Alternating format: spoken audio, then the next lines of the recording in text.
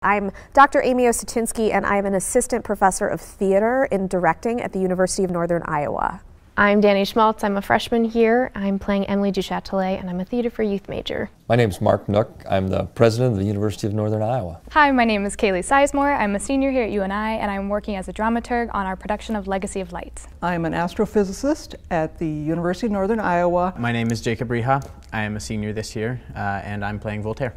Emily is significant in the field of science because not only did her research provide foundation for other scientists, but her research and her intuitive mind pushed Voltaire to take his studies further into the philosophy of human rights and into scientific history. Voltaire played a very large role in making sure that Emily got the recognition she deserved.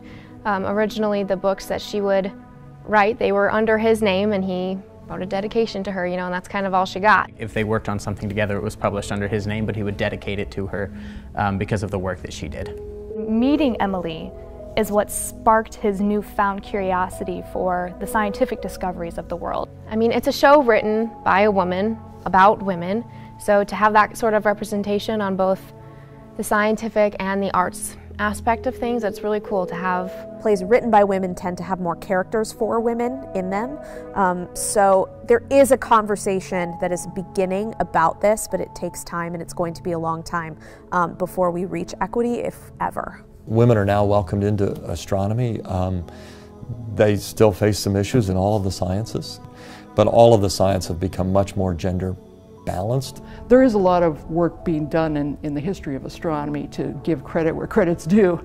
Gender inequity is a huge issue in the theater, and it's actually, I think, a bigger issue in the theater than many other fields because of the way that theater works. To work with her and to talk about all of these powerful things about the choices that women make between their careers and their families and their children, like what is a woman's legacy? That's a question we've been asking from day one.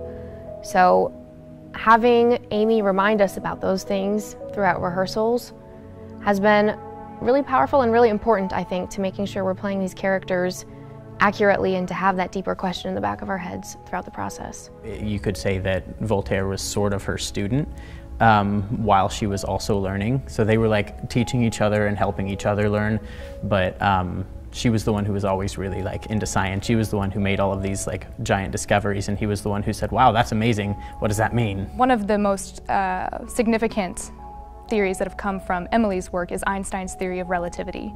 Without her work to lay the foundation, he may not have come to his conclusions of his theory. So she had a lot of work that allowed future scientists to build off of and to think about things in a different way. Theater has discovered the sciences, and science has discovered the theater.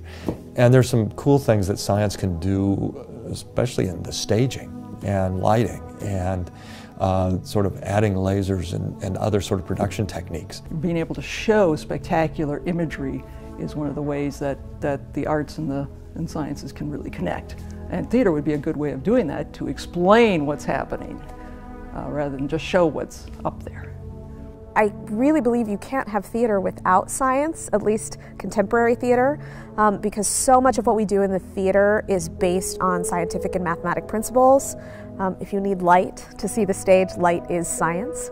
It works because they complement each other in the ways that they aren't strong initially.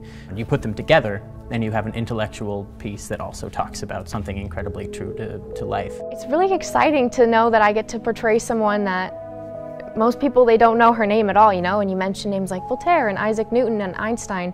People know those names, but to get to tell a story about a woman who is equally as important and just under-recognized, so that's a really cool opportunity I'm very grateful to have.